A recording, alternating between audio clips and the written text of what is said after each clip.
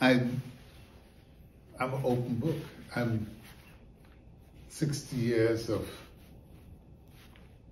doing what it is that I've been doing and living. You know, I feel extremely fortunate that I've been able to make music, have a life, and a life as I would like it to be. I mean, it could always be better. I could have maybe 6 children instead of 4, or 2 instead of 4, but whatever. I'm just glad that I've always been able to live as according mostly to my dictates. And you pay the price for it. You know, you don't just say, oh, I'm not going to do this and everything is hunky-dory. No, no, no. You pay a price for everything that you want. Some people want to be stars and travel all over the world and people bow down to them or whatever it is. That's not exactly my reason for living. My reason for living is to be balanced, to be able to enjoy the things that I've always said that I would like to enjoy. I'd like to have my family, and I love my family. I love the idea of what family constitutes, and it's a freedom. It's how many people can honestly say they feel free most of the time? You know, nobody gets the whole package in life. And I've done that, and I'm doing that. So you're in a part of this thing, you know? You're part of the whole progression. Many will read about the creation of this album, and they won't be privy to the story, the backstory, the actual point of creation and all the tumultuous circumstances that surrounded it. You probably revisited this a million times, but just for new ears, new listeners, younger listeners specifically, just kind of delve into that. How was it when you look back? When I came to England at the age of 12, myself and my brothers, it was not to stay. That's the first thing. But at 12 years old, you got no right with regard to things like that. So I always knew that I want to come to England because my father is there, my mother is there. And when I come to England, I was extremely advanced in academia. And so therefore I felt that I could do anything. And anything coalesced into becoming a doctor, because at about the age of 2, I had suffered from diphtheria. And if you know anything about diphtheria, it is so aggressive that only 1 in 2 children lived. I lived. The kid that was next to me died. So I appreciated that the guy who cut my throat to let me be able to breathe, that he was special. And my mother and my father were always telling me about this journey, you know, that it's a surgeon that did this, that's a surgeon that did that. And I thought, well, now that I'm getting big and I understand what all the surgeons mean and all this, I really should go and become a surgeon, and I'll be able to come back and do that thing for some other kid or whatever. And so therefore, it was never with the intent that I'm going to stay in England, especially since I came and found it so cold. But what England had for me was an opportunity. Whether that opportunity was going to be academic or whether it's going to be musical or cultural, whatever it is, it had an opportunity for me that wouldn't necessarily reside at home. So take advantage of it. Listen, man, I did not have no girlfriend and all them kind of things like everybody else. I was so fixed on what it is that I wanted to do, wanted to be. My wife tells me now that I must have been a bit of a snob because, yeah, I was a good-looking boy and all of that, and you got girls coming around from it, but it did not really interest me because I saw it as a time-wasting thing. And so playing the guitar, playing the other instruments, and trying to be that as well as trying to be a sports jock and trying to be an academic, it took up my whole life. So when the time was coming that I could now be a musician, and it became so obvious now because I got a hit record, and I know that I'm not going to just let it go. I'm just going to do what needs to be done. And what needs to be done is to make more records and make more records, and then eventually go home, get out of the cold. You know, I mean, you see me, yeah? This today is not a cold day. No. I've played football without a shirt on in the snow. So I know what cold is. And I know it's like to go wash your hand under the hot water and then you get chilblains and all of that. I know all of that. So why have I got these gloves on? Protection, but I know what it is. They say every man must have protection. And this keeps me, I can have my chest open, I'm warm, you know? So that going home was natural. It is natural. Didn't touch on the process of creating Killer on the Rampage, and I really want people to know that story because there is a thing that I've got with youngsters not reading, so they can go and read it, but I want them to hear it from your own mouth. Now it's part of the whole process with me. Mm-hmm. It's that so that I can tell it to you honestly, I have to tell it to you in my way. Yeah? Because I've told the story so many times. Of course, happy to hear it, whichever way you present it. Okay. As well. So I'm looking to go back to the sun. It didn't have to be the Caribbean. I went first of all to Ibiza, and there was a perfect situation for me in Ibiza. There was Terry Thomas's house, one of the legends of comedy in this country. He had a home there, it's very nice, and there was a studio there called Ibiza Sound, which I was looking to buy. And so all of that was on the landscape. I went to play in Ibiza, and the promoter ran away with the money. And I wouldn't go on stage, and so the police arrested me, and they threw me in jail. And with that, I realized this can't work for me because I don't speak Spanish. It'll take me a long time. I can't take my family there, and so on. So I had to look for elsewhere. Elsewhere turned out to be Barbados, because Barbados has fantastic communications. In those days, Guyana didn't. So you'd have to go and stand in front of the cable and wireless at 11 o'clock at night because it's 4 o'clock in the morning in England or wherever it is.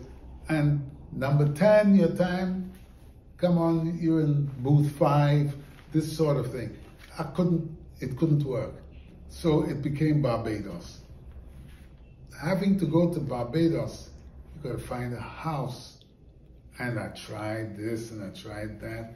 And everything seemed to lead me away from the city and all of that, where other people would want to go and buy a flashy apartment or whatever it is. No, I had to find somewhere that could constitute my studio and the kind of life that I live, which is a quiet, family-oriented life.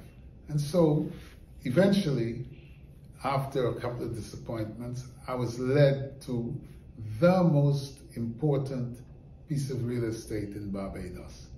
I say that because Bailey's Plantation, which is where I live, is the site of the 1816 rebellion, Bussers Rebellion, in that country, which freed the people, basically, brought freedom to the Barbadian.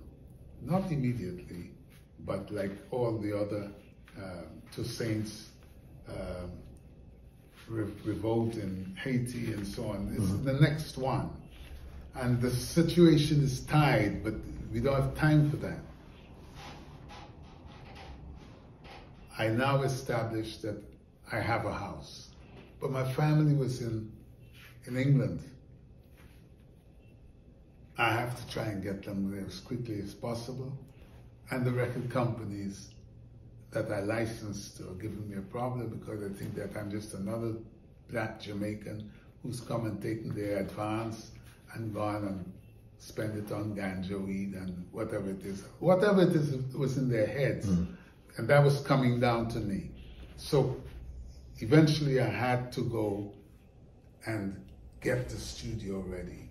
The studio never got ready in the time that I wanted, so I had to start recording the album.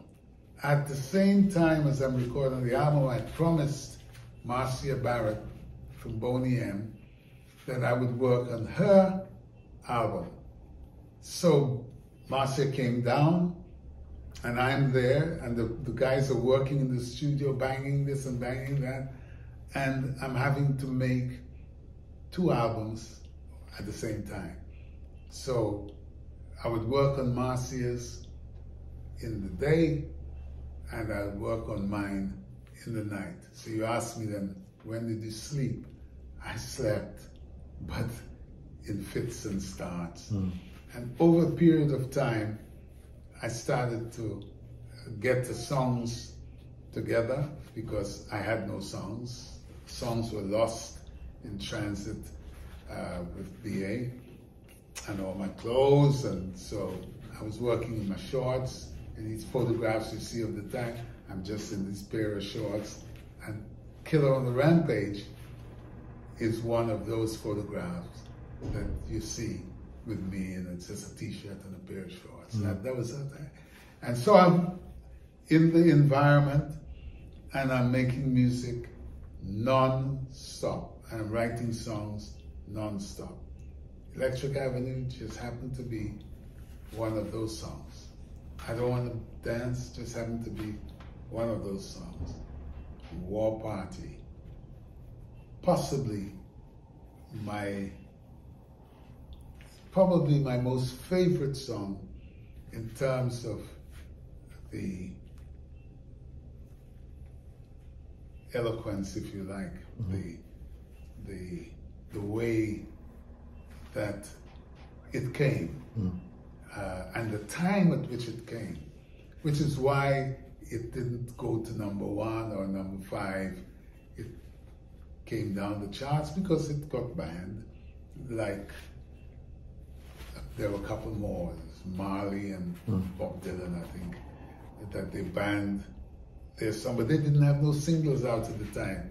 And so I got hurt with War Party in that manner. But it didn't matter because every time I go on stage and I play it, the crowd reacts absolutely positively. You look well. Thank you. Speak on it. Speak on what keeps you in shape physically, mentally, emotionally, spiritually. I want my wife to write a book on my eating habits and exercise habits and what it is that really makes me. Look. Well, don't spoil the book then. Just give us a little snippet, a little insight. No, I live simply. I have a lot of stress because the music business is full of stress. But in as much as I have that stress, I have the means to fight it. as you probably know, from very young, I had heart issues. And by the time I had reached 23, it had reached what I thought was its maximum. And if you really think you're gonna die. And so you are on a different time scale to everybody else, because everybody else thinks that they're gonna live. Everybody else thinks that they're gonna see tomorrow. But no, I chose not to live that way and to take absolute good care. I mean, not that I ever had any other kind of care for myself, but I started to become even more stringent and more careful to prolong this life. And I don't think that I've done badly, because I have had real serious issues with this life. But if you, it's like a car. The difference between my car and your car, you would be amazed. I drive a 40-year-old car. And if you see it, it looks brand spanking new. I mean, I use it not as much maybe as you, but the fact of the matter is, even if you put it down and you don't care it will fall apart on you. So it's the same with the life. Most people look after their cars better than they look after themselves. And that's not me. So I eat simply, I eat little, breakfast in the morning, and I eat, next time I'll eat probably is 6 o'clock in the night. And that's it. And I don't eat a lot. And I exercise whenever I'm well. I exercise. I don't over-exercise. I have a guru who is a fitness fanatic. His name is Earl Maynard. You may not know that name, but Earl Maynard was the first, possibly the first superstar out of the Caribbean. He was Mr. Universe twice. Oh, it's funny, I do know that name actually. Yes. Yeah. He basically looks after my exercise regime. And so whenever it is that I'm going to come out to play, I have an intense workout schedule with Earl. And so then my body looks good. You know, I don't have to apologize for that. I Don't Want to Dance. I just wanted to know that particular track, you know, what was you saying? It seems obvious, but I want people to kind of hear it from you. The obvious is not necessarily the obvious. If you understand my background, the first interface with music would have been Calypso. Calypso has a certain way of dealing with issues that you're speaking and yet you're not speaking what you're saying. And I learned that very young. I learned how to, what they call in rap now. I learned that back there at the age of 5, you know, by listening to the guys who are the master rappers, the Killerontherampage. They can say anything, anyhow, and make you entertained and keep you laughing. And I learned that, so I include that in everything that I do. I mean, it's as I say, if I play 2 notes in a song, one's got to be Calypso. So the way in which I Don't Want to Dance came, and the fact that it was the first song that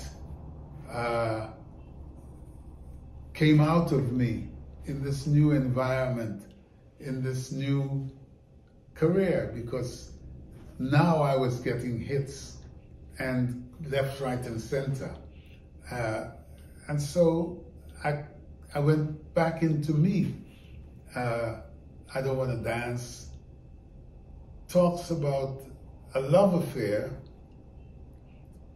basically, that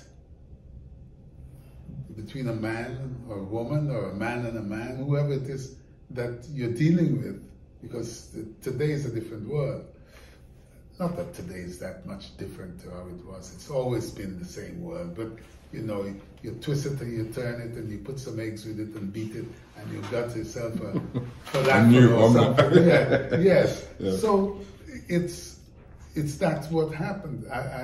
I'm dealing with what is normal for people.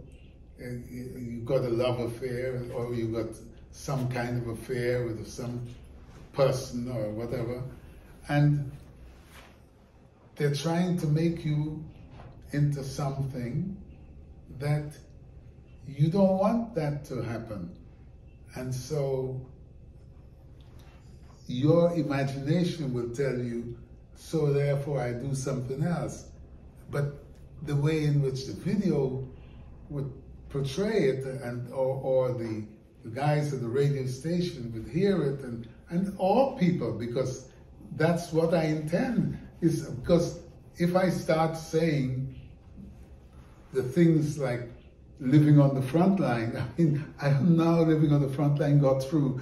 The reality is that because it is so bold and so straightforward and whatever, that not in that time. It don't happen. It don't happen now, you know, or else I'll get 100 hit records. So this particular song, it points away, and it was the first song on the album, first song written for the album, and it expressed kind of a deep feeling between myself and this person or this thing or this country that I love, and that it let me down. You know, I wanted to hear you break it down, because like I said, it seems obvious, and it wasn't. So yeah, well, that's the whole doctrine, Calypso doctrine, is that you're seeing shadows, you know. And I don't like to spend time talking about the song because it's personal to you. What you draw out of it, it makes you happy. You know, I can come and explain something and it totally destroy what you were thinking and how you were feeling, and so I don't interfere with that normally. It'd be good to get your perspective on music in 2024, the business, the industry, just perspective. We don't have to delve too deep, but just the differences, I guess, stark differences from when you were coming up, and I guess the advantages that you may see that artists have, or disadvantages.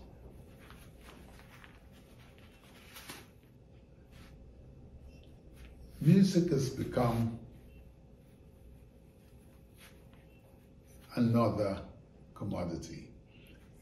Was it always another commodity? I don't think so. I think it was a commodity nevertheless, because it was run by big industry, corporate, regardless of when it was, 100 years ago, whatever. It's always been corporate.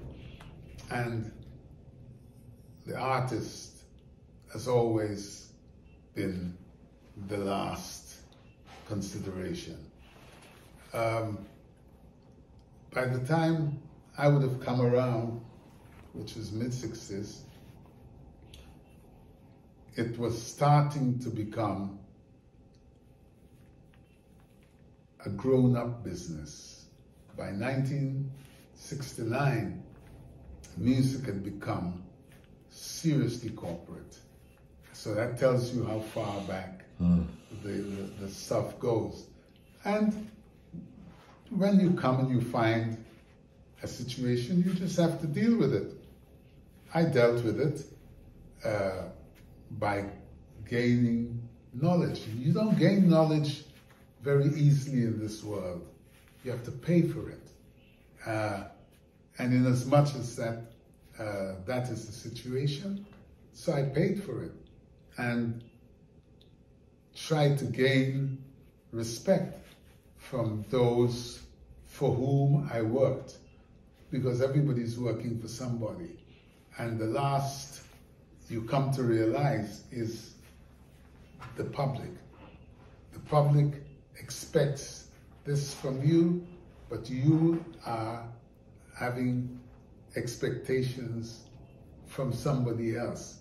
And so you are just another worker. And I say this to people all the time, that whatever it is that you become in the music business, you have to work for it.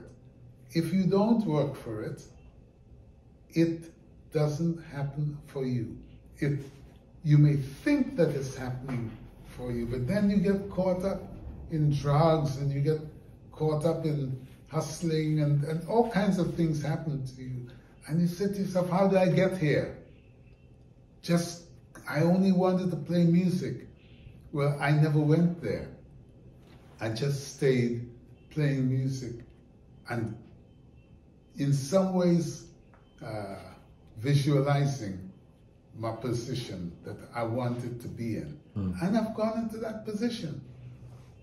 The respect that I enjoy in this music business is hard worked for.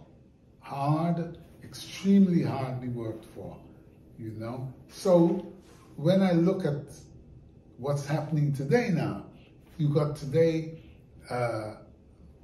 plenty media, enough media to kill you. I mean, everybody's a podcaster, everybody's a broadcaster, everybody is telling lies, everybody is, you know, playing games with the technology. That is a beautiful technology. I prayed for it for maybe 30 years. And now that it's come, it's maybe even above my estimation of where it could go and what it can do. Is it doing that? Only to some degree. Right. It's being malused. People have become slaves to it. Maybe people have always been slaves to the media, but it's a different kind of, more insidious, more aggressive, more unkind use of the media. And it's a beautiful, beautiful media, you know. You've got access to the world if the world wants you, you know. So that's how I see the whole thing. I mean, I can't talk about any one artist or so on, because we're all subject to the same rules, regulations, and whatever it is. The way in which we are treated, well, I can expand on that for the next 100 years, but really and truthfully, we've got the tools that we can do the job.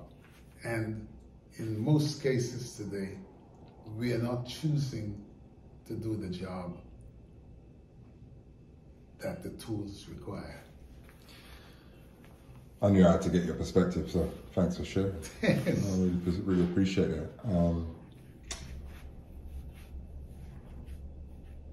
Musically, beyond your own creations, what are you listening to? I listen to everything that passes my ear.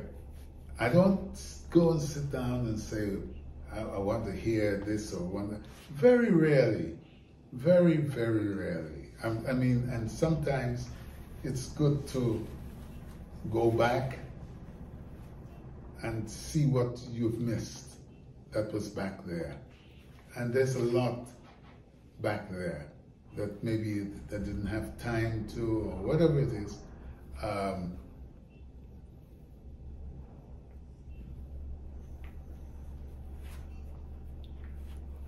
In such situations, you always tend to do somebody harm. So what I can say is that the music has met its time, has met its audiences, has met its opportunities, and it's there for everybody who wants to make music and or films and or, because they're both interchangeable. And so that really is my take on where music is at right now. Nothing's new under the sun. Nothing's new. It's just in a whole different configuration of what was. One of the things I'm picking up on in this conversation is that you have had your battles. Oh. Big peaks, big peaks, big troughs, Yeah. and everything in the middle. But your power of manifestation and visualization, it seems to be potent. Speak on that. And have you tapped into, you've already told me you have, but just speak on tapping into an understanding that you have that ability, have had that ability, continue to. Because I don't think it's a sense of awareness that a lot of people walk with.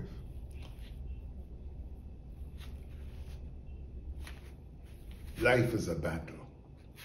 And certainly my life has been a battle from day one. Basically, health through genetics, because you don't come with anything else but genetics. You don't have opportunity from the womb. If you have, it is genetically modified. Yes. So from the day one, you're struggling for air. You're gasping for air and reaching your hand to get above the water and to feel the air and to use whatever it is that your hand touches to pull you to shore. That's an analogy that I can throw out there. Now, if you get something to grab hold of, it's incumbent on you to make the best use of it. You're not the director of this movie. The director of the movie is God, if you like, or whatever faith you develop. And so, in my case, I threw away the church at a very young age because I recognize the church is not God. And since I'm not going to see God, I have to behave like how I think it's right. And whatever it is that moves me through this magnificent edifice that we call the world, it's going to look after me. It's going to put me in the right grooves, the right thing. I don't have to worry about God. I don't have to go to church. I don't have to do any of these things because I have been made to be. And again, this could go on for a long while, but simply put, is that I believe that whatever it is that is for a person, they don't have to run to it. It comes to them. That's after all these years, I come to realize it don't mean that you sit on your ass and you do nothing, but you do what you feel like doing. And as you're going, it's like being on the train. You don't even know when you're on the other line and you're going in a totally different direction. So I enjoy that. I enjoy that aspect of life. I totally enjoy, you know. What's the one question that you've never been asked that you wish you had been asked?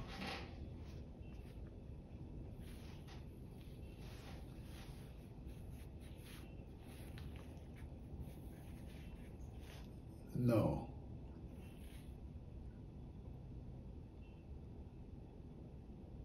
I make music. I don't make music like other people make music. I know that because I know how to make music like other people make music. What I wish is for people to interface who like my music, because it's for them that I'm making it. for them to interface with all, or as much as all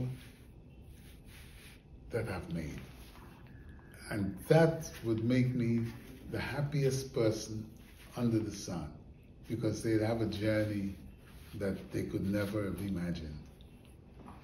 That's the only way I can answer that question.